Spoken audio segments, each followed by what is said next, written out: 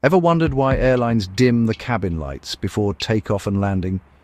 It's not for mood, it's for your survival.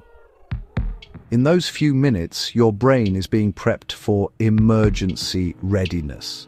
When the cabin goes dark, your eyes adapt to low light, so if something goes wrong and the power fails, you can instantly spot illuminated floor strips and exit signs. It gives you a few seconds of advantage, and in aviation, that's everything. But it's not just about vision, it's about psychology. Cabin crew are trained to watch you during these moments for signs of anxiety, fidgeting, overbreathing, or panic. It's when passengers are most alert and most vulnerable.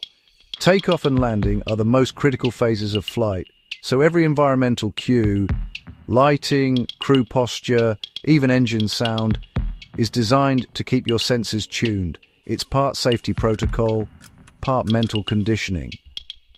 So next time those lights fade and your eyes adjust, you're not just getting ready for flight, you're syncing with the crew's emergency mindset. Still, does knowing that make you feel calmer or more on edge?